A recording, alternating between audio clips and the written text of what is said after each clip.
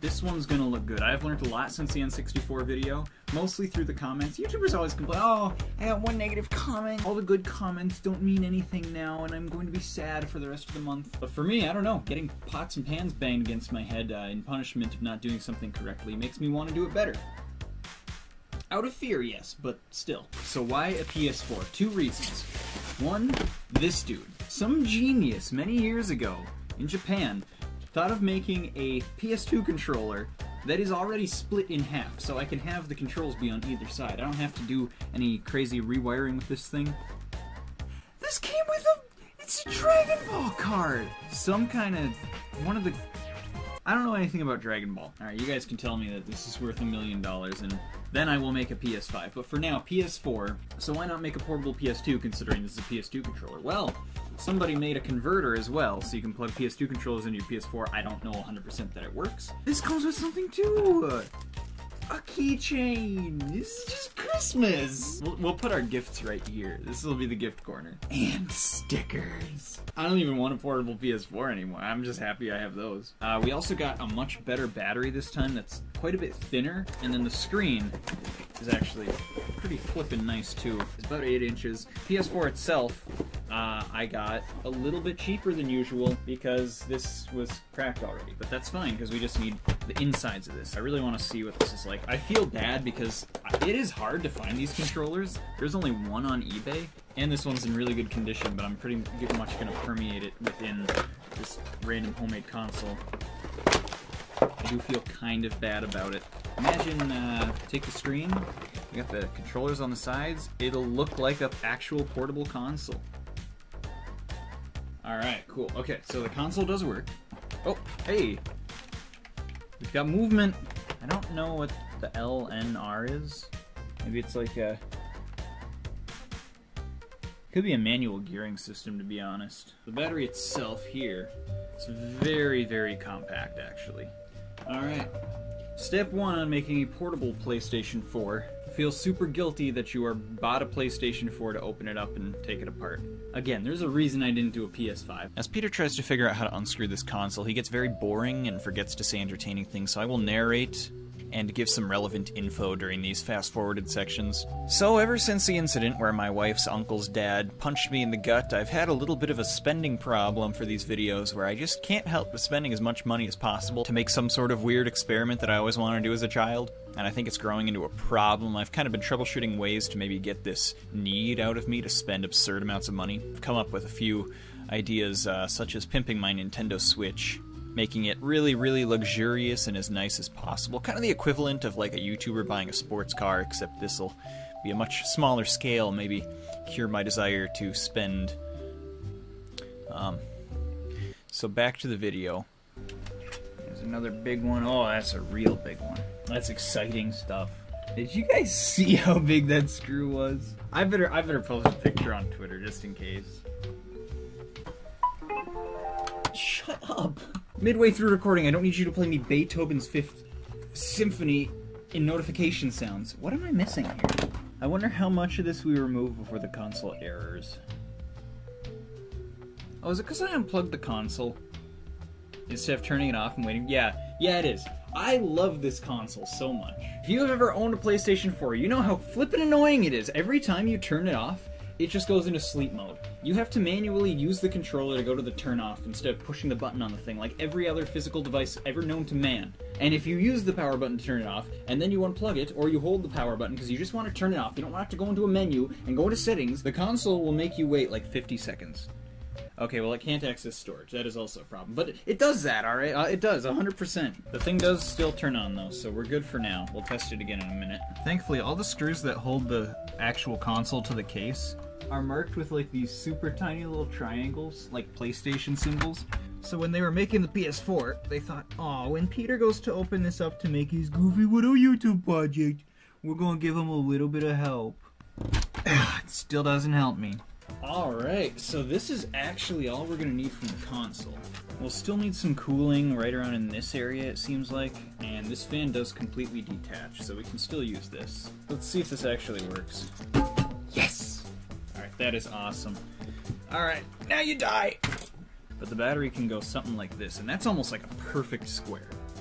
So we want to make the case generally about this size. I do have some big Tupperware containers for this.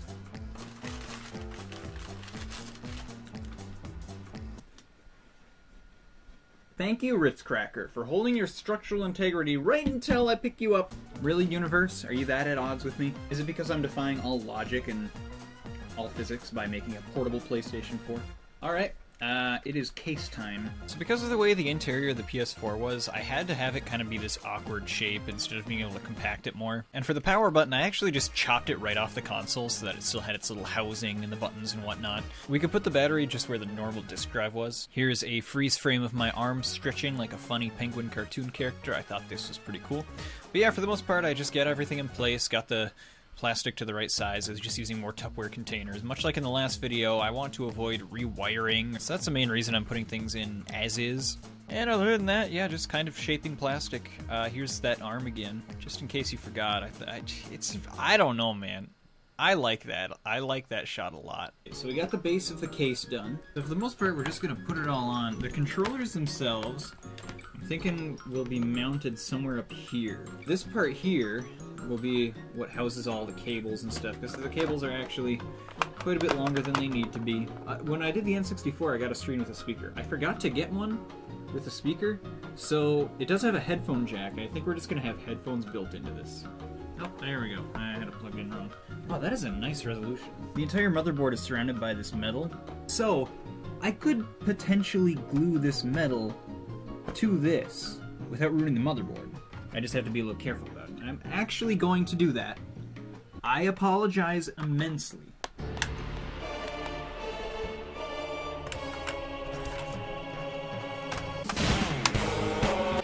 I've done the terrible deed. I don't feel good about it.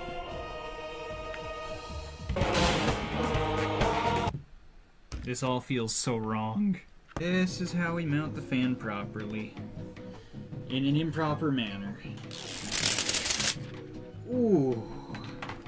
Guess that's worth a kiss, huh? Just flippin' stop!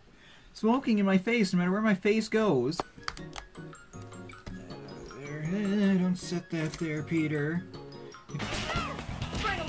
I hate gluing this thing. It was in such good condition. But in all honesty, as much of a collector's item as it kinda is, I don't think there would ever be a point where I would use it for anything else. It's a really cool controller, don't get me wrong, but like, what is actually the point? If I were gonna play PlayStation 2, I probably wouldn't be using this. Unless I got like in a terrible accident and I literally had to have my arms at my sides. That's pretty likely to happen too. Alright, controller's intact. Moment of truth is to see if they can support the weight of the console. They absolutely can. Like, I got these on good. The only play that they have is the play of the sides of the plastic, which I will reinforce. So, that's good. I like to see that. This was like, I was most worried about this part. See just how small exactly we can get this thing. So we can make this flat against the console if we wanted to. Flat against everything. That is fantastic. Alright, let's cut this thing. And after that's in place, then we just throw all the cables in and that's it.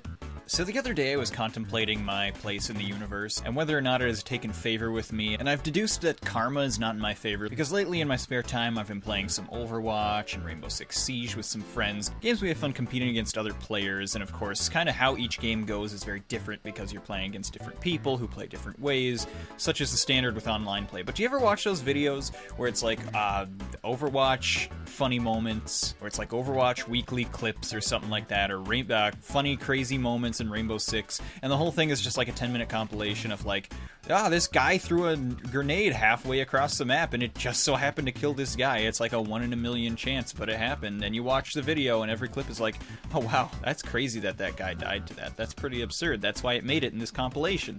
Or the same with Overwatch. It's like, oh man, that's an absolutely absurd lucky shot to hit as Widowmaker. It's something you would definitely put in a compilation because of how rare and crazy it is. Well, lately, every single time I play these games, every single time I die, I feel like it's something that could be in one of those compilations. Like, I don't know if I've grown extremely pessimistic of every failure I have in Overwatch or Siege, but it feels like every single time I die, it leaves me going, man, that's crazy. What are the odds of that happening? That never happens, and now it's happening every single life. You can see she'll just go to the farthest corner of the map like, oh, I'm gonna go as far away as I can from everybody else and try and sneak in this window.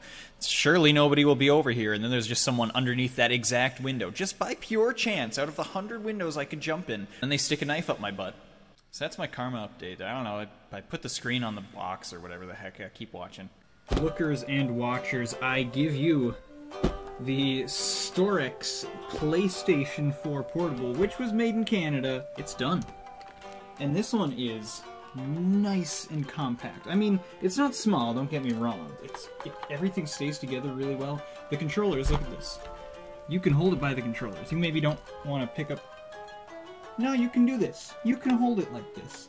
This is so much more of a working device than that N64 was. As much as I like the N64, the way that I chose to do it didn't really work with a cartridge console, but it actually works pretty good for this. I'm getting giddy. I'm getting all giddy. This is so cool. This is actually cool. Alright, I'm gonna get this thing charging, I'm gonna clean up, and we'll test it in a little bit. Okay, it's been like a whole day, because this takes a really long time to charge with the cable I have. I think you can get a better one. I don't care, I'm not selling this thing to you. Why do you care? Oh hey, you can see me. Man, am I ever handsome. So I did download 2 games. I got Overwatch, because just because I like it. And then I got Call of Duty, because Call of Duty is the console experience. Or something. If I really wanted to put this to the test and run like Cyberpunk or something, then I would want to die. Every time I turn this off, obviously the battery dies, so we're gonna get this screen every single time we start the console. Oh, I guess I can use the built-in headphones to have sound during this gaming experience. I'm sorry you guys can't hear the console at all. I'll be sure to put some quirky poppy music over my Call of Duty gameplay of me killing people. Now, this feels fairly natural right off the bat. The control sticks really aren't that bad, they're kind of grippy. Okay, am I against 2-year-olds? How did I... Okay, I am level 1 in all fairness. Okay. Triggers are a little wonky, sometimes it's not always easy to hold them down. Okay, I am against literal 3-year-olds. Yeah, this guy's name was Castle. Who calls himself Castle? Oh, because I was doing versus bots offline. That would make sense. Multiplayer, partially installed. Alright, well, screw this, we're playing Overwatch. Game installing 0%, what do you mean? I want to play online. Frickin' idiots. I downloaded both these games overnight for a reason. So I didn't have to sit here and wait. Game install. Why do I have to sit on the Overwatch menu to download the game? What kind of BS is that? See you guys tomorrow. Tomorrow? You know, the thing about handheld consoles that really sells them nowadays isn't really necessarily the games for them, but the convenience. If you look at like the Nintendo Switch, the fact that even though it is a video game console, it is also a handheld. And although it does have a great library of games, the convenience is what really sells it. Hence why I will still play Overwatch on that thing, even though it's absolute trash on that console. The convenience is what really sells it. The ability to pick up and play immediately, whatever you're craving. So, we're on day 4 now. It's early, or at least I just woke up. I guess it's not early, it's like 12. We're gonna give this a go. One thing I have learned about this console is that it takes 7 hours to charge. I'm not kidding. And the battery lasts for maybe half hour, 40 minutes. So, I don't think the technology is quite there yet to make these things very viable, but it's... Winston, shut up. This is my chance. No! Alright, so we got a bunch of level 8s. So we got other people who are similar level to me. Hello, sir. How are you? What are you looking at? Think you're special? You get your sweet kicks from joining a game of Overwatch and just staring at the other players awkwardly? Alright, we win this game, and this console is viable. If we lose this game, the console is completely worthless, and I'm going to throw it out my back door. Also, we don't have a single healer, so good luck to us. Nice job, poopy face!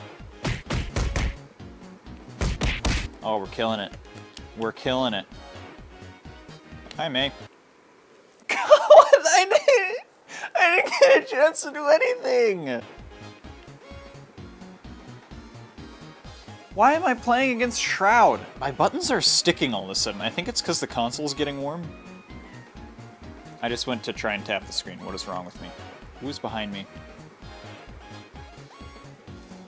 Not my team. Hello? Well, guess it's going out the back door. It is probably overheating. It probably needs more cooling. This is something I can work on. Obviously, this dude has some problems in terms of battery life and battery charging, but in terms of playability, when it actually does run, and when you're actually looking at the screen and using the controller, this is actually fantastic. Like, if you used this screen and these controls, and the console was this size, I could still, I would still buy this and use it. I mean, probably not. I like this thing. I like the aesthetics. I like the PlayStation logo. I put that there. I'm pretty proud of me. I'm going to say it's going to need some work in the future, but it is the best handheld console I've ever made, and it is beating out a lot of consoles. Tune in next time when I make a portable Ford Expedition.